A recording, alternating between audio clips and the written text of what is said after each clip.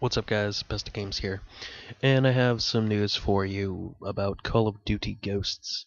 There's going to be a reskin of Riley as a wolf. It's going to be $3, and it'll be available on the same day that those Christmas camos come out for each respective platform. That will be free. So, just take a look at the picture on the screen. It is Riley, now a wolf. Enjoy paying $3 for a reskin of a Killstreak. And thank you, Infinity Ward, for releasing something even more useless than weapon camos. Is a it's just a reskin of a kill streak. Good friggin' job, Infinity Ward. Oh, and by the way, subscribe for more tips, tricks, and other stuff. Peace out, guys.